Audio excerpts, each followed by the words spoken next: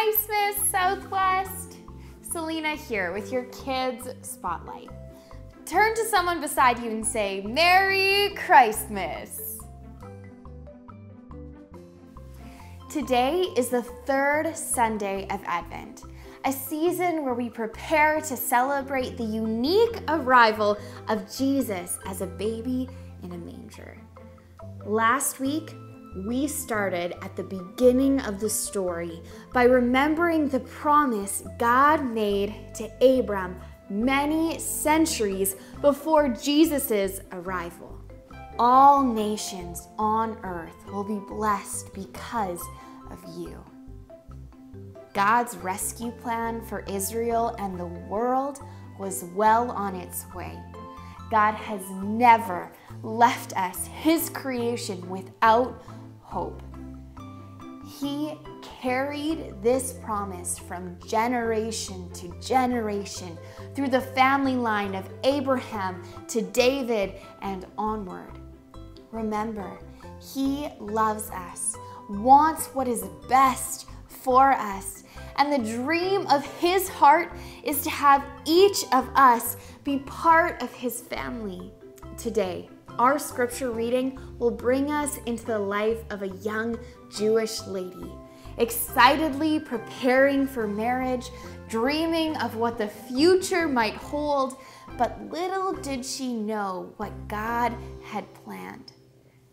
As we read our scripture today, I invite you to close your eyes and imagine yourself within the account.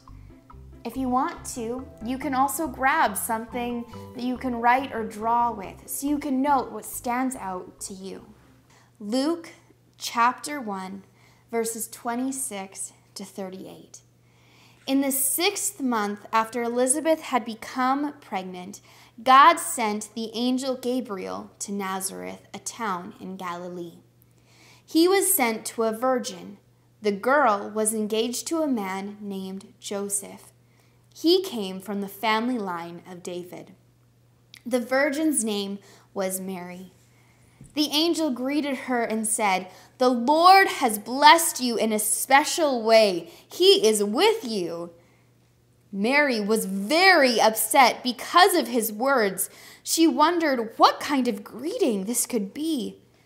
But the angel said to her, "Do not be afraid, Mary. God is very pleased with you. You will become pregnant and give birth to a son. You must call him Jesus. He will be great and will be called the Son of the Most High God. The Lord God will make him a king like his father David of long ago. The Son of the Most High God will rule forever over his people. They are from the family line of Jacob. That kingdom will never end." "How can this be?" Mary asked the angel. "I am a virgin." The angel answered, "The Holy Spirit will come to you. The power of the Most High God will cover you. So the Holy One that is born will be called the Son of God. Your relative, Elizabeth, will have a child, even though she is old.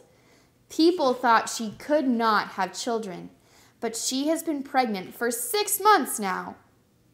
That's because what God says will always come true." "I serve the Lord," Mary answered. "May it happen to me just as you said it would." Then the angel left her. Could you imagine receiving news like that? What would your reaction be? Talk about it.